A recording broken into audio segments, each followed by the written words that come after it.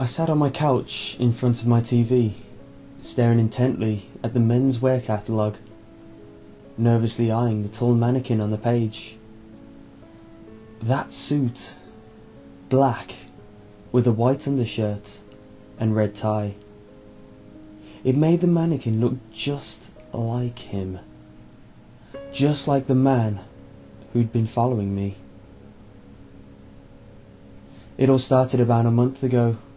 I was walking my dog in the park when he started to go crazy. He darted off into the nearby woods and I lost sight of him.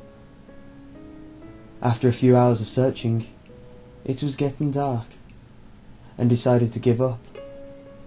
He would probably come home, dogs always do. I walked back out into the park, onto the cement path. It was about 7 o'clock, and the park was dimly lit by poorly maintained lampposts. That's when I saw him. Standing at the end of the path was a tall man in a suit. It was too dark to make out anything else. I didn't know what to make of it. He just stood there, motionless. I thought of approaching him, but my gut told me it was a bad idea.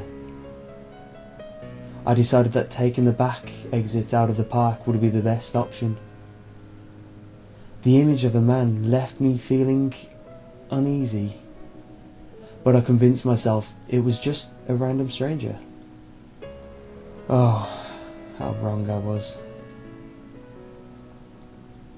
A few nights later, I was just about to go to bed, following my usual routine.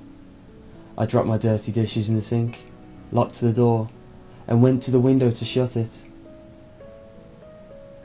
When I went to that window, I was horrified. On the other side of the street, the man was standing, motionless, staring across at my house. I quickly shut my window and pulled my curtains across. I ran to the phone to call the cops, reporting strange activity around my house.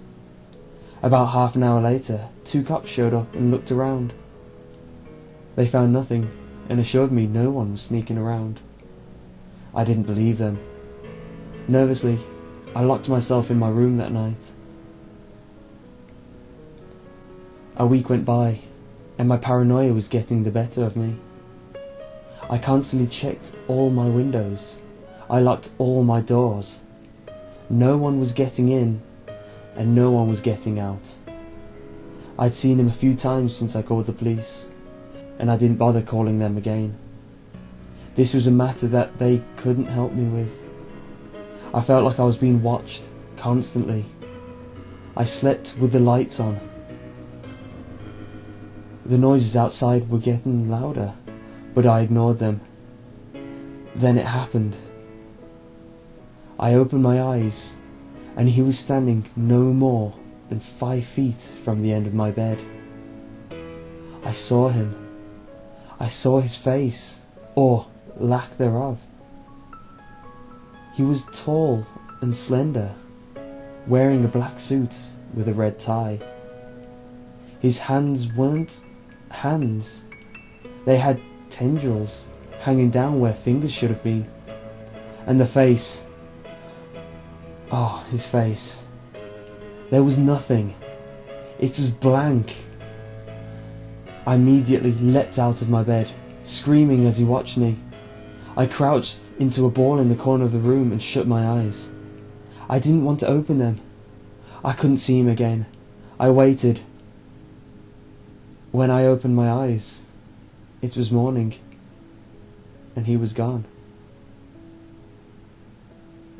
The incident that occurred that night shook me to my core. I boarded up my doors and windows, grabbed my father's 12 gauge from the attic, and it brings me to now. I'm sitting here, looking through magazines and catalogues. I can see his reflection in the screen of my television. I know he's standing right behind me. I don't want to see him again. Oh, I don't want him looking at me anymore. You know, This shotgun is loaded. Maybe if I just put it in my mouth and pull the trigger. Yes, I'll do that.